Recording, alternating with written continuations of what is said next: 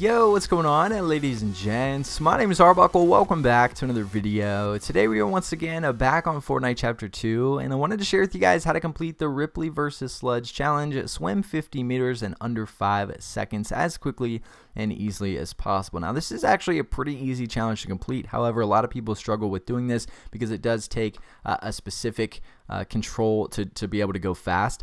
So essentially you want to find yourself some water. I would try to get on a straightaway. 50 meters, if you get in a creek somewhere that doesn't have 50 meters length, you're not going to be able to knock out this challenge. So if you go to the lake in the middle of the map or any of the rivers that kind of lead in different directions around the map, where most of it is a straightaway, it should be pretty easy for you to knock out. Essentially, when you're in the water, you want to start swimming, and when you're swimming, you want to hit the sprint button. Now, once you hit the sprint button, you want to hold down A, and that's when you're going to do the really fast swim, and then you want to let go of A. You'll jump out of the water, and this is, again, if you're on Xbox, I'm just announcing the Xbox controls. If you're on PlayStation or PC, just use the right controls to do what I'm talking about. But you want to jump out of the water, and as soon as you land back in, hold A or whatever button you have again to speed up, hold down the sprint, and you'll be able to do that really quick spin or that really quick swim and jump maneuver that you see fish do in the water. Very easy to do. You'll cover 50 meters very fast, and again, you have 5 seconds to do this.